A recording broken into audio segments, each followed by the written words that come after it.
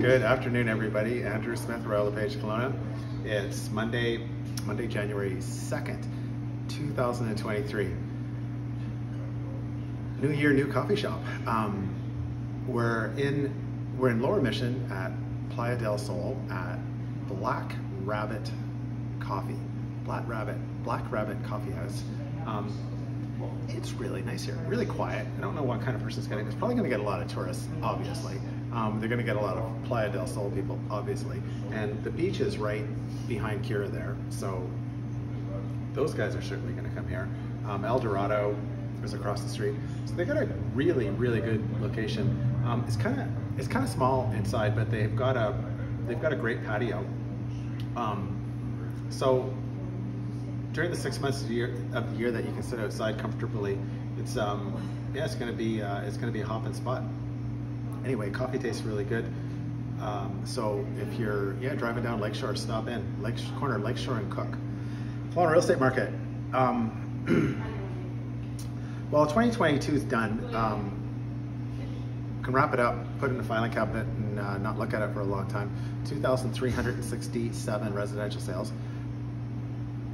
Pretty good. Yeah, pretty good. I mean, we've talked about it all year. It's just been kind of, we were hoping for an average of 200 a month, and it ended up just a titch within a standard deviation of that. So not so bad. You know, prices remained high. It looks like we're never going to go below $1 million a month for the average sale price again. But here we are. The first 6 months of the year were really busy.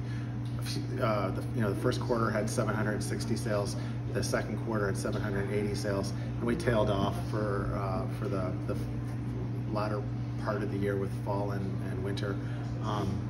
Who knows what we're going to have next year? I imagine we're probably going to have declining number of unit sales. We're probably going to be, maybe down 5 or 10%. We might see, from 2,300 down to 2,000, between 2,000 and 2,100. Prices are probably going to be sticky. They're probably going to stay high. We have the same problems that we had last year with interest rates, but a lot of inventory. There's 800 houses on the market, which isn't bad as we turn the corner. There's practically no foreclosures. I think there's only 3 residential foreclosures and 2 strata foreclosures. So people are paying the bills, paying their bills. So way to go, y'all. And yeah, that's about it. Thanks for watching. We really, really appreciate it if you get to this part of the video and haven't clicked off.